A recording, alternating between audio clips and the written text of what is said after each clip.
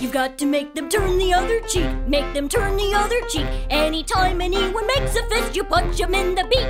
It just becomes a reflex cause there is no time to think.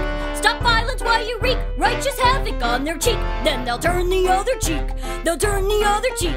They'll learn about the Bible with your holy violent streak. It's the 1-2 punch that teaches them that they should keep it meek. They'll be up Heaven's Creek when they turn their other cheek.